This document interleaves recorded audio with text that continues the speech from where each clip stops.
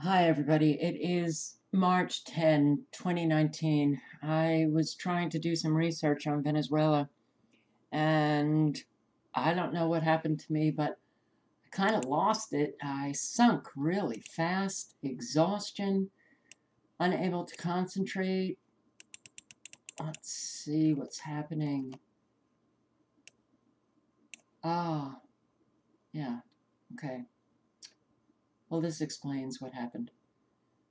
I live here in South Carolina. You tired of this? You tired of living in an unconventional war when everybody who surrounds you it just ignores the war, but you know what's going on and you're being affected by it? Well, how are you doing, Floridians and those of you in the southeast with these Doppler radar stations blasting away at us?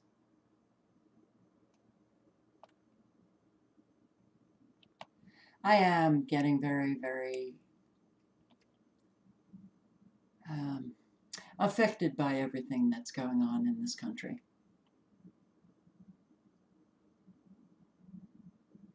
I really, look, I never thought that Americans were exceptional. I never bought the USA, USA, USA, we're great, everybody else isn't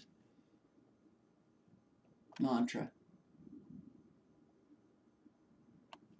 I don't like what's happening in Venezuela now. I haven't liked our foreign policy, to say the least. So, when I was doing the research for Venezuela to try to find out what is going on, every search, regardless of the words that I put in the search bar for YouTube, all I got was the authoritative news videos, mainstream media, pushing the official narrative. Maduro, a murderous dictator. God, how many times have we heard our country call those who do not bow down and immediately obey our dictators here? Then we just start calling them murderous dictators, mainstream media reporters. I can't even watch them anymore. They disgust me.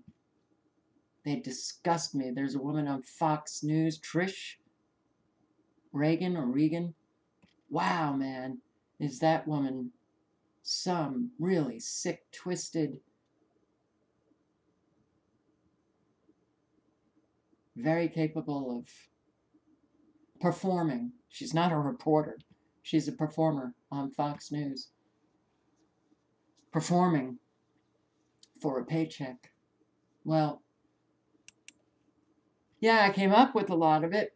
A lot of good articles on global research, but I'm going to play a few minutes of this interview with Greg Palast, who is an actual investigative reporter, journalist, and he has a lot of very interesting things to say about what's happening in Venezuela. I don't think a lot of you know about the Koch brothers and their connection. Oh, and Goldman Sachs and Steve Mnuchin. Let's listen just for a few minutes. So recap for us exactly where we're at with regard to Venezuela. Well, where we're at is there's a guy named Juan Guaido who announced himself as president, 35-year-old white guy. This is a nation made up of mostly mestizo, dark people. He's announced himself as president, never ran for president, and it was after a call from Donald Trump saying, "You call yourself the president, and I'll call you the president." And that's how now Trump and his oily allies are literally telling Venezuela who their president is. The guy never claimed, he didn't even run. The only person who's ever said he's run for office is some woman named Kirsten Gillibrand. I don't know who she is, but she said that we have to recognize Juan Guaido as president because he was legitimately elected. Senator Gillibrand, when was that election? It never was held. Yeah. So we have the U.S. imposing a president. Why? Well, underneath, Venezuela is the largest reserve of oil on the planet. Go to the OPEC site, you'll see it. It has reserves that are about 4 times that of Saudi Arabia. Whoa. And what's going on here? So there's many things that I could address. We've talked before. Well, let's start out about that oil. Yeah. This is a special and unique kind of oil, right? Yes. Well, first of all, it's a very heavy oil, super heavy oil, and it's the number one customer for Venezuela are the refineries on the Gulf Coast of Texas, owned by guess who? Koch Industries. So Venezuela's number one customer are the brothers Koch, and normally you get a discount for gunky, horrible, heavy oil that has to be sold cheap. The Canadians knock off 30% off the price of the oil because it's so gunky from their heavy tar sand. Well, the Kochs are captive customers. Hugo Chavez, who I knew, and I know the current president too, said, look, we know they're captive customers. We're going to stick it to them. They charge a massive premium to the Kochs for their oil. The Kochs don't like that. So they have 2 choices. Either complete the XL pipeline, which brings down the Canadian junk to the Gulf Coast. Hang on just a second. Let me just back up a little bit. My understanding is that the reason why all this is happening, everything you're describing, is because it takes a completely different kind of refinery to turn this gunky, thick, heavy oil into gasoline and diesel fuel and other things from a normal refinery. And the only one of those kind of special kind of refineries for that special kind of oil, which can then only process that special kind of oil, is the one that's owned by Koch Industries on the coast, right? That's correct. In other words, Koch Industries has refineries in the middle of Texas oil fields. They can't use Texas oil because it's not dirty enough, heavy enough, filthy enough, believe it or not, for the Koch Industries refinery. Right. So they're stuck with Venezuela, and they don't like being stuck with the price that's demanded of Venezuela, so they need some regime change going on here. So the U.S. government has embargoed Venezuela. That is, Trump has embargoed Venezuela. Which is devastating their economy. Devastating. They can't get food. They can't get medicine. It's absolute devastation. And by the way, then they say, oh, look how incompetent the government is. People can't eat. And they had this phony thing where Marco Rubio and Trump shipped a bunch about boxes of food for like 2,000 people to the Brazilian border. And the government of Venezuela said, we don't need your charity. We're a rich nation. Pay us for our oil. Right now, the Kochs are holding some of the money from Venezuela that they're supposed to pay for the oil. Some of it is under the control of the U.S. Treasury, Steve Mnuchin, who's made sure that the number one creditor of Venezuela's American oil arm, which is called Citgo, you've seen those stations. Yep. The number one creditor is Goldman Sachs. Goldman Sachs, where Steve Mnuchin hails from, they're getting a chunk of the money. The Kochs are doing very well by this process of stealing Venezuela's money. In the meantime, the people are starving, and that's what's happening. It's a choking embargo, and you have other oily nations who are joining in to give Trump. Normally, Trump is isolated in foreign affairs. So why are nations like Canada and the British government joining in on this attack? Well, isn't the largest or second largest source of revenue for Canada's economy oil? Yes, so they are in direct competition with Venezuela. And here's one of the things I want that we shouldn't forget. One of the charges against the current elected president, not the Trump-chosen president, but the elected president, right, Maduro, is that he's corrupt, his government is corrupt, and the oil money has been stolen. Yeah, it's been stolen, but by the Kochs, by Mnuchin, by Goldman Sachs, etc. This is a pretty funny claim by, for example, Justin Trudeau, Prime Minister of Canada, is right now under investigation for covering up massive bribes to Muammar Gaddafi for bribing that government for its oil in Libya. Right. Back in the day. And the UK government also was paying bribes, about $200 million, to the Saudis because they could be bribed, and the government had to quash that investigation under national security grounds. In the U.S., the Minerals and Mining Services was known as a cesspool of corruption, trading sex and goodies and Super Bowl tickets for U.S. oil resources. That's in the U.S. Right. Exxon, that American flag-waving company, ExxonMobil, was part of a group of oil companies that paid $160 million bribe to the president of Kazakhstan. And by the way, we're not worried about those dictators like Kazakhstan, Azerbaijan, the Saudi royals who are just dictators in bathrobes. We don't worry about democracy in those nations, do we? Right. And by the way, an Exxon official did get 3 years in prison for that bribery, but no one else. It goes on. And what I found from oil company executives in the years that I've been covering Venezuela, I did it first for The Guardian and BBC. That's when, and I was down in Venezuela many times, met with Chavez, with Maduro, with the opposition too. And what oil company executives were telling me, the frustration with Venezuela is that they couldn't be bribed. Chavez was unbribable. Is there no corruption? Whenever you have oil, you've got dirty hands somewhere in the system. So a question, but, Greg, if here's a hyper simplistic understanding of the situation, and let me lay that out and you can tell me if I've got right or wrong, and if I have it right, then I have a question based on it. It sounds to me like what you're saying is the Koch brothers own a refinery that can basically only refine this heavy oil that comes from both either Venezuela or Canada. And the Keystone XL pipeline is an effort to get that Canadian tar sands oil down to the Koch brothers refinery, but it has not yet been completed. So basically, the only place they can get the oil to make their money and leave the waste products in Texas and Louisiana is from Venezuela. Am I right so far? Okay. Yes. Step two. So then the Koch brothers start leaning on the Trump administration and the Republican Party and you know, one of their toadies, Marco Rubio, to make life absolutely miserable for the Venezuelans. So because the Venezuelans are charging them, you know, a premium for this oil, and in the process trying to take down the government, because the new guy, you know, this white guy that you described, who has claimed he's president, even though he's just like the Speaker of the House, of the equivalent of Speaker of the House, has already said that he's willing to bring the American oil companies in. He's willing to basically privatize some of Venezuela's oil and sell that oil to the Koch refinery back at the spot prices, back at lower prices. Am I right so far? You are right so far. Let me add one other thing. The British government last year asked the Venezuelan government to give British Petroleum the oil fields that had been controlled by the French Total. Right. They didn't worry about the dictatorship or democracy or corruption. They wanted those oil fields.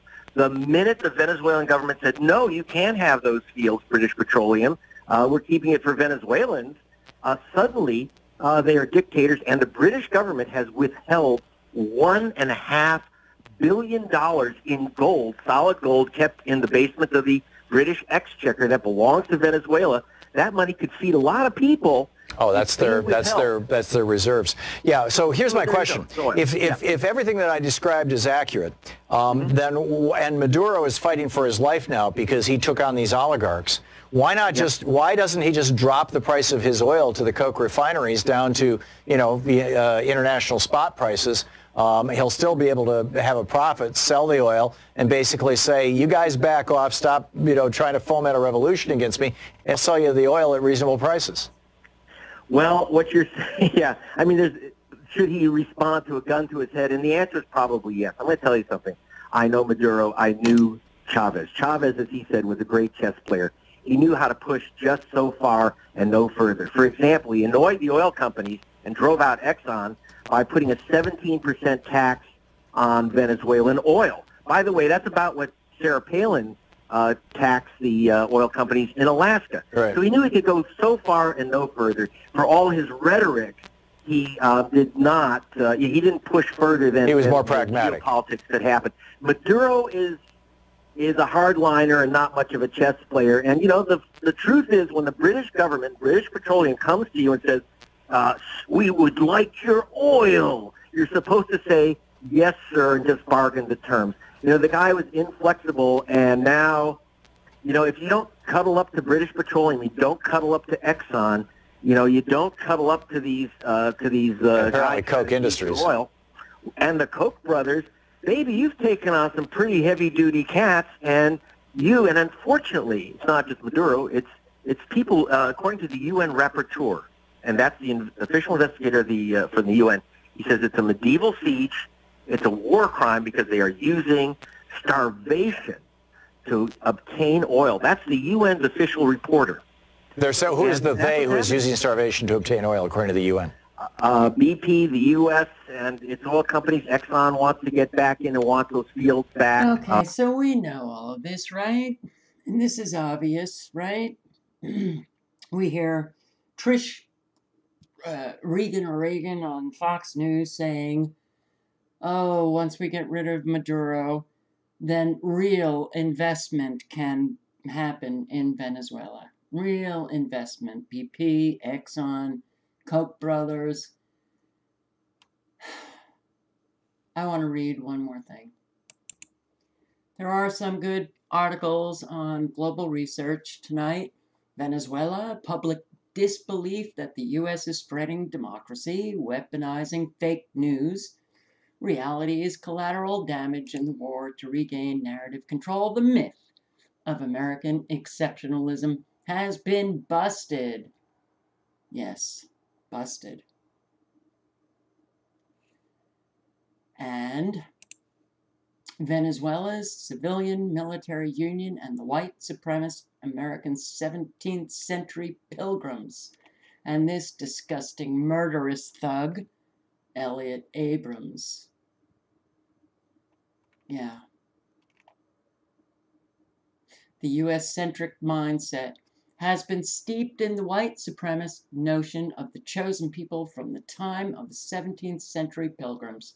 It consists, among other features, of the racist outlook that peoples in the third world, such as Latin America, cannot take their destiny in their own hands.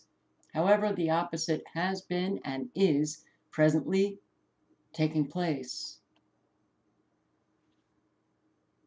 Venezuelans, a lot of them support Maduro, and they are out in the streets. Not only has the Pilgrim Chosen People guideline for U.S. foreign policy blinded Washington as to its capacity to conquer a country such as Venezuela, the arrogance of the 17th century Bible-thumping city upon a hill, you are the light of the world, has further inspired the majority of Venezuelans. They are increasingly resisting the U.S. and their allies. The Chavista movement is increasingly becoming the author of its own Bolivarian revolution, not only participating in it. Yeah. Well, is mainstream media reporting on this? A peek into the horrific findings of the UN report on Israel's massacre. When I get really tired, I can sound very kind of New York Street. Massacre of Gaza protesters. I'm sure you're not going to hear any of that, right? You're just going to hear these mainstream media reporters like Trish say, he's a murderous dictator. We are truly a disgusting nation. We are the evil that we keep saying other countries are or leaders are. We support incredibly evil governments like Israel. We support dictators around the world as long as they submit and go along with what we want. Oh, stop saying we, Carol. You know, look, if you don't think Americans are part of this, if you don't think Americans, their lack of care, their refusal to give up their willful ignorance, you don't see that as contributing to this incredible moral abyss, decline. A nation can only be as moral as its people are. So we keep saying that Maduro, the elections, that he stole the elections, international observers to Venezuela's election pen letter to the EU. The EU stated this: major obstacles to the participation of opposition political parties and their leaders, an unbalanced composition of the National Electoral Council, biased electoral conditions, numerous reported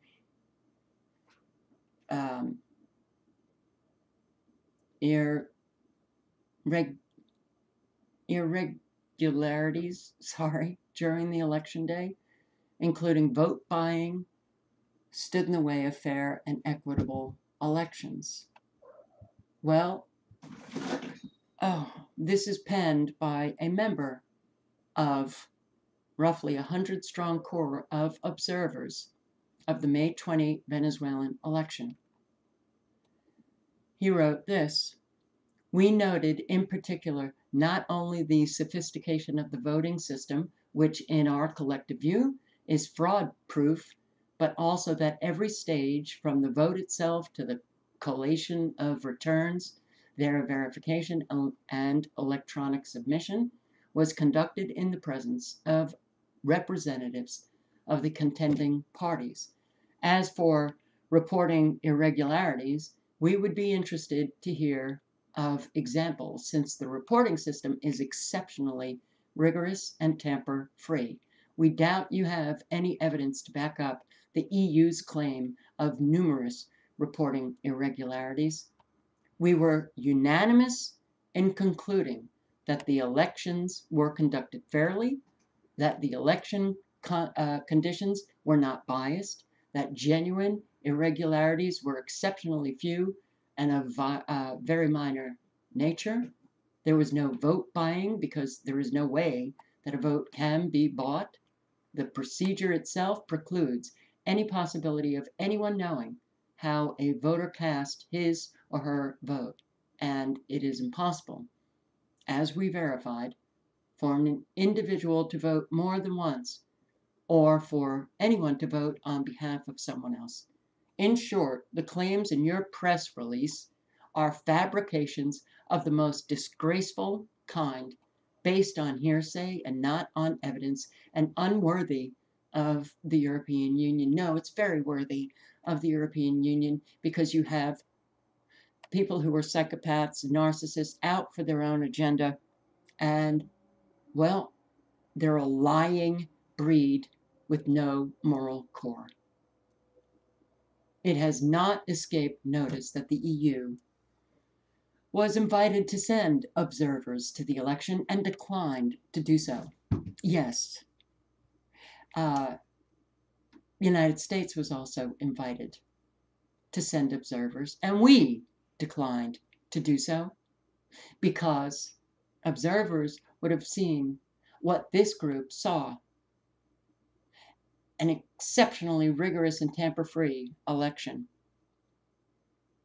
So how could we then come out and say the election was tampered with, Maduro stole it, Juan Guaido is the president? None of the criticism in your EU press release is therefore based on direct EU observation in the field. Fabrications. Well, this is what we're living, guys. And yeah, the only way to turn this around is if people in Western nations in particular begin to care about what is taking place, and then demand, want something better. How about just want something better? Yeah. All links are below.